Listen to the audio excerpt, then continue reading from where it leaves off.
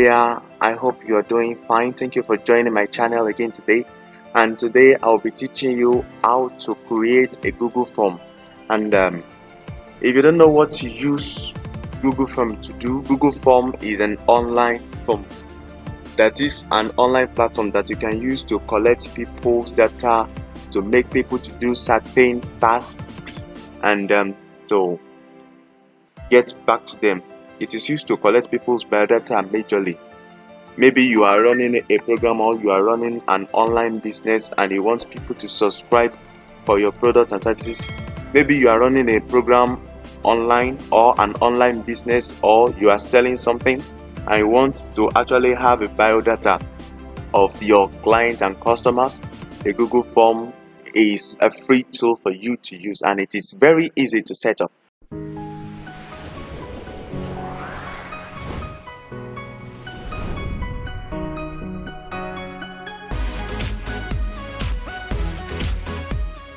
So right away I'm gonna be going to the tutorial, and what you just do is to open your favorite web browser and navigate to forms.google.com.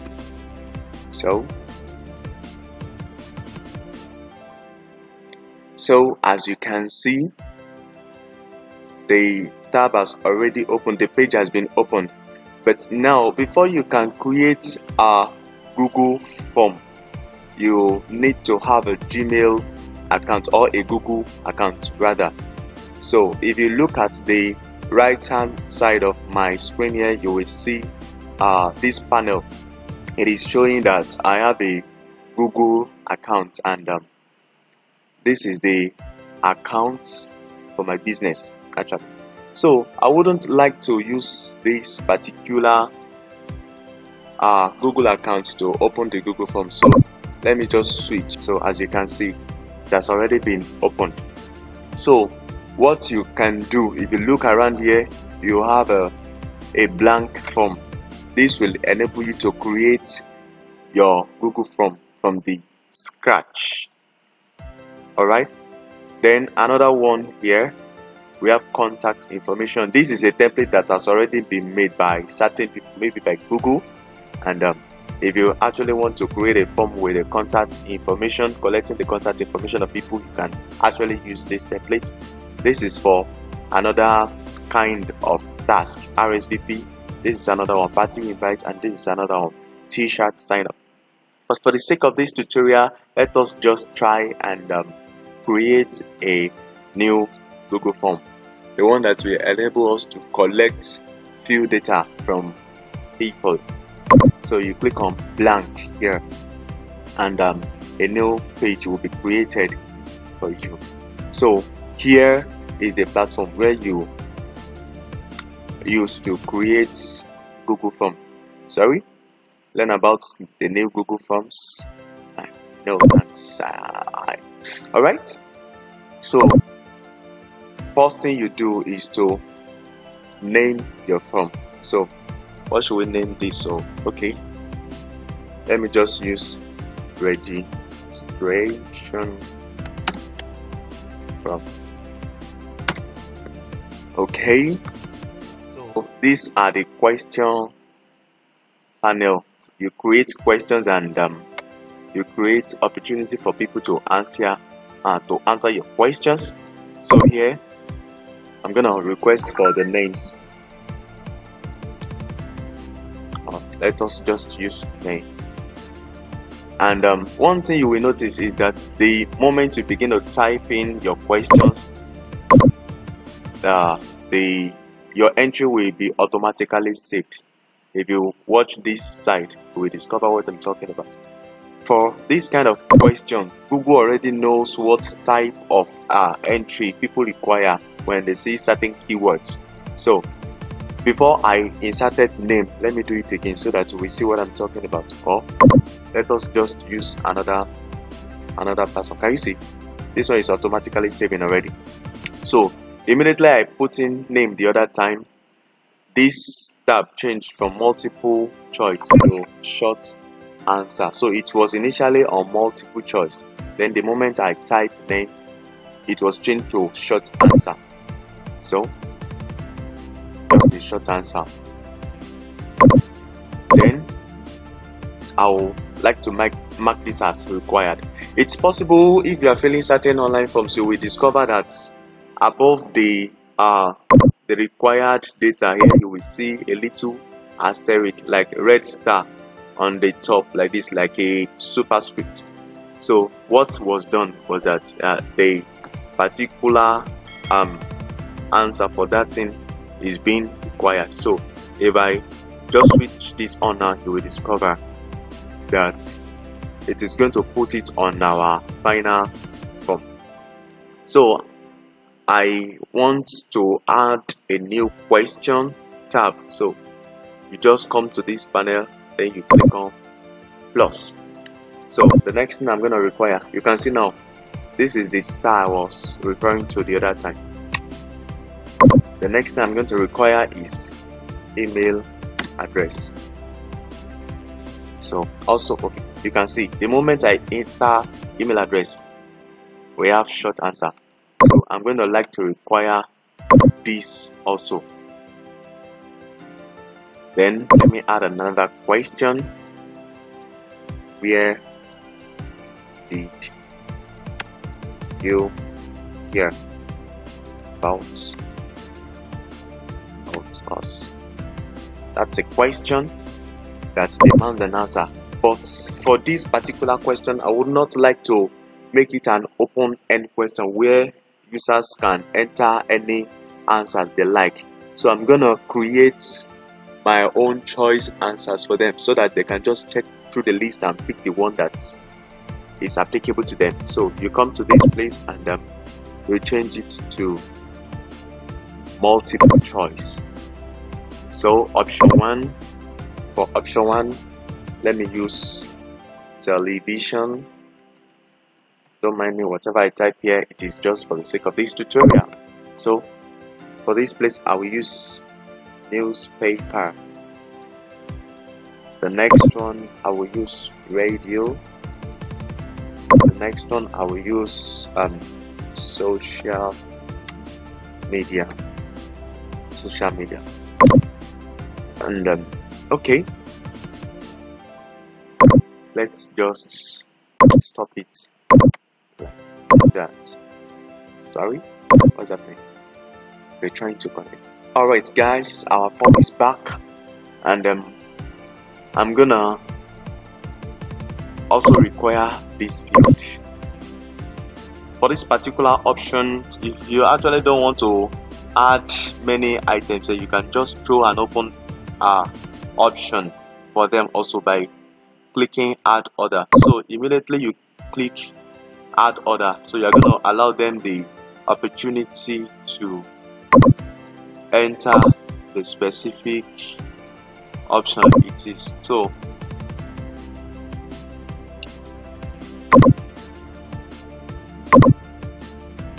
add order, so it is required. Then we move to another one. Why do you want us? So this is an open-ended question, and you can see that it's changed to paragraph. This is enabled by the artificial intelligence Google is using, so I'm going to require this one also. Then I think this form is becoming rather long. Actually, there is another thing you can do. You can ask them to upload a file, for example your passport photograph, and here I'm gonna navigate to file upload, so it will enable your respondent to upload the file. But now this is going to put a restriction on the kinds of people that can fill your form. Why? Because the owners will be required to sign into Google when they are entering their data on this form. So for me not to put a restriction on this my particular form, let me just cancel this option, but I've just shown you how to enable your respondents to upload their files. So let me change this question, and would you like to get a call from us? So okay, Google is even suggesting options for us. Yes, no, then maybe let's just follow it like that. I think it's okay. So I'm not going to require this particular question, this particular option. Now there is something we forgot to do the other time, and it is to add the description to your form. So let me just kind of add a description.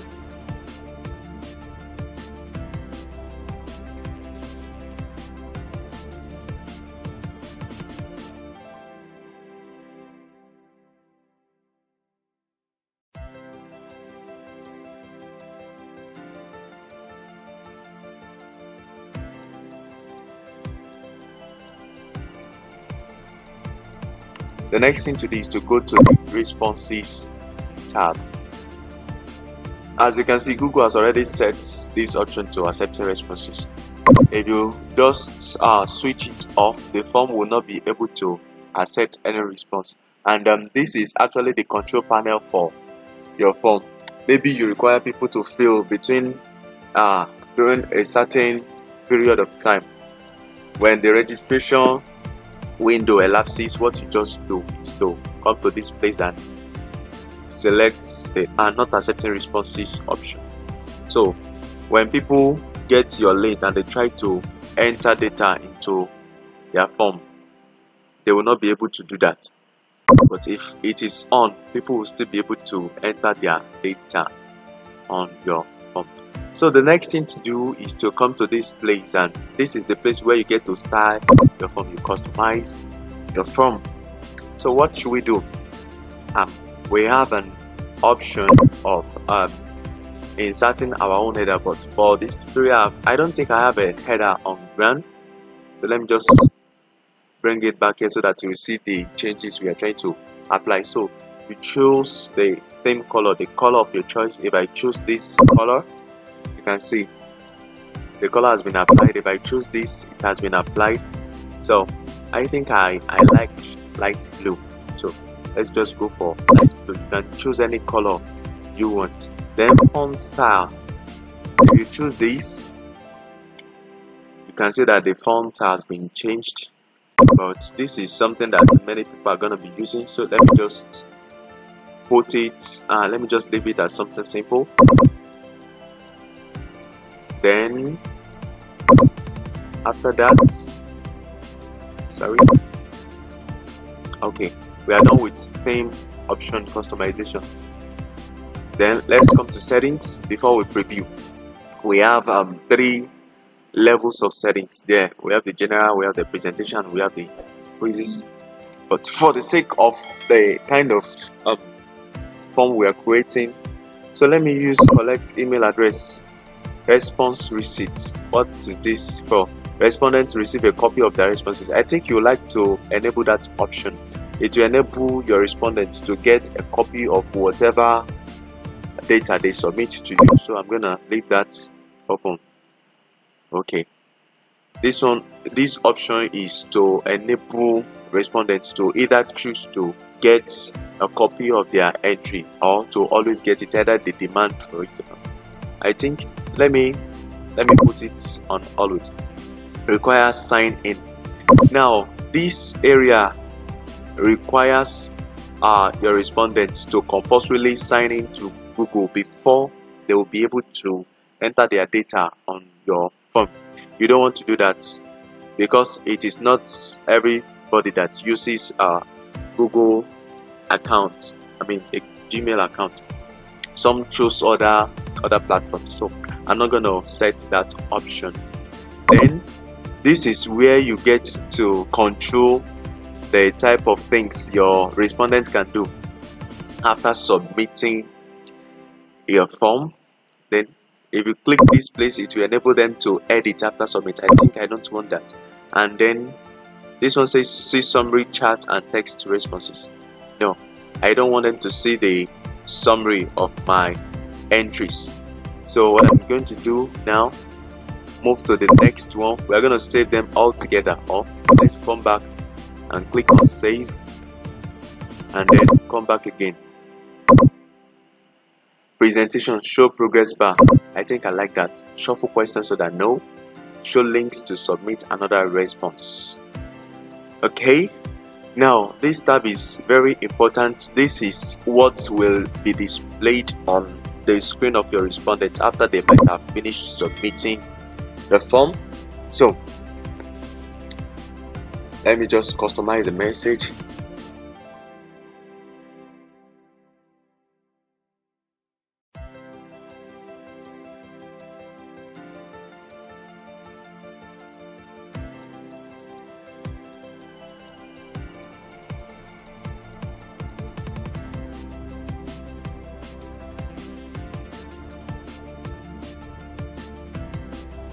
So let us quickly test the form that you have created. So what I'm going to do is to open a private tab so that it doesn't influence what we have done before, and then paste the link of the form there and then enter. So we are trying to test the form.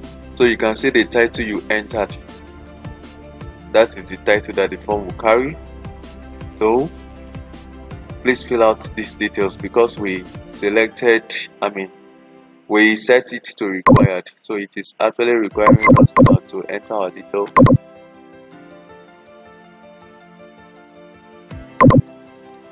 Then, where did you hear about us?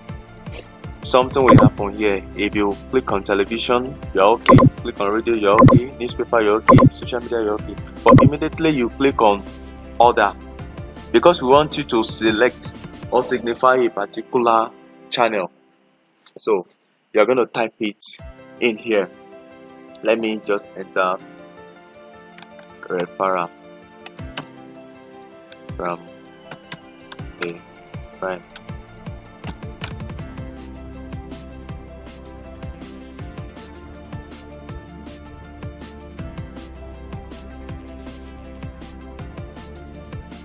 So what to do is to click on submit, and okay, this one requires a Google verification. This is what we call captcha verification. Select all images with mountains or hills. This is just to verify if it is a real human being entering the data on the form or it's a robot. Okay, so I'm a human being, so I'm going to do the verification. Okay, do we have something else here? Let me see, mountain or hill. Okay, I think it's gonna give me another one because I missed this one. Cars, we have car here. Alright,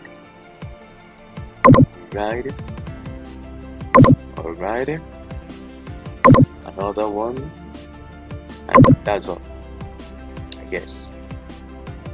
So you can see, dear respondent, thanks for filling this form. Your entries have been documented. Expect to hear from us soon. So because we selected the option to receive another, to get another response from our respondents, that's why you are seeing this link here. So guys, thank you for watching the tutorial. If you have any questions, kindly drop your questions in the comment section below, and then do not forget to subscribe to this channel for more videos. If you like videos like this, you can subscribe so that you encourage me to do more videos. And also do not forget to click on the notification bell below so that you will get notified as soon as I post another video. Thank you very much. Bye.